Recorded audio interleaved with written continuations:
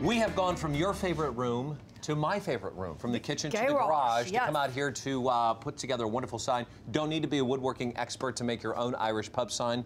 We're going to make one here today, give you your home that real fun feel for St. Patrick's Day. And this is fun to do, and you don't need a lot of materials. You don't. What you do need, you need some sort of chain. You don't have to go with this one. You can just go something rustic and old. You could even use some rope if you want, a couple of hooks. Finials, you'll need 4 of those, and you can find whatever size you want. The lathing strips, we found these, all the stuff that I'm showing you, by the way, found at Michael's, which is a wonderful craft great store. store. Love it. And then you're going to need a piece of wood. Shelving wood is fine. This is made of pine. Pine. Say it with me. Pine. That's, pine. Say that's pine with me. Well, listen to this. This is pine. How did you make the sign? Well, this is the design to make pine your sign. Okay, it's really simple. Roll the tape. I'll show you earlier this morning. We found a template. There it is. It's not green, it's blue. Measure down. Find the center, roughly where you want to put it. And then we don't have a 4-leaf clover. We wanted a 3-leaf clover. I'm going to trace it, and now I'm going to get my router out. Now, look, you don't have to use a router. I know people are saying, "Oh, I don't know how to use a router," but those. What could you use? You could do the same thing that we're going to do with the lettering, which is decoupage. You could put some sort of decoupage on. I wanted to give it a little bit of depth to this. So, plus I just like to use tools, and I like to get dirty. You got so dirty today, you had to shower after. Look at it going everywhere. But I like that. I think that's fun to do, and it's a really soft wood, the pine is, to use. And then you paint the board, and you give the recessed area darker color. Look at you. I know. You look like you were snowed on. I know, isn't that great? Fantastic. And here we are. There it is. And then we finish it by painting and doing the darker recess. So now, lathing strips. We're going to attach those and put on the embellishments, if you will. So we're going to glue gun. You could use any sort of nailing, whatever, for this. I'm going to show you. We painted those to give it a little accent color. Now, hang on before you put that on, because we're going to butt joint this. So this one's going to go across the top. Why is that important to do that? Just because of the decoration, the Celtic sort of look that these have. Okay. I wanted to give it that. So this is just going to glue down the side. Here we go, like that. Okay. Perfect.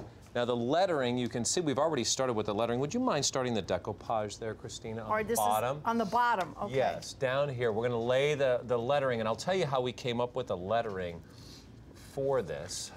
Down. Okay. All you can find this stuff online if you wish, and just download it and print it, or you can use your Microsoft Word or Photoshop. It's a pub. It's backwards. So it goes. Okay. Goes there back. we go. Oh, all right. So, but we're going to use decoupage, but we're going to need to put some underneath so this sticks to it. So if you can lay some decoupage across here, just go on the wood. Lay it there on the wood? And you can print. Right. Yeah, I have a sample over here of what it looked like of the paper once we got the fonts all laid out. You just enlarge it to whatever size you want, and then use an X-Acto knife and a scissor. Where do you find that? You can, like I said, just use a Microsoft Word to print it out. You can use, one day we'll have to show you how you can use the software to really make it all kind of come together, but you lay down the bottom. And then am I going to decoupage it on top when we're done? I love it. This is my favorite part. I keep sniffing. I so apologize for that. That my allergies really bad. We're going to have to give you. So when you do this and you lay it on top, make sure you get it plenty good underneath. You want to make sure there's a good layer underneath, and then when it dries, it'll dry clear.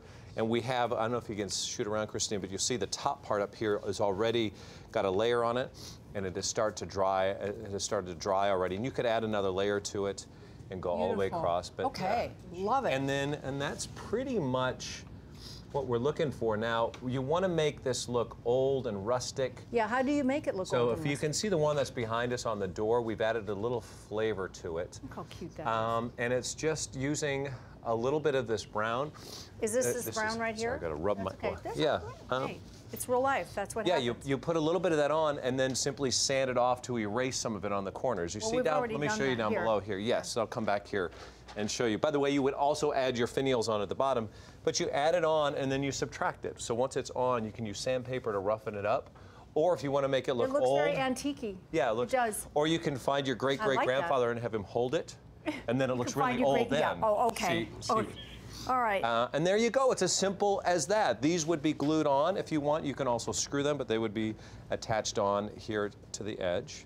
Okay. And then you add your screws, which we could do once this dries and all. Right. But we're set, and then you have your sign. And we're going to hang this up. And what's the name of it again?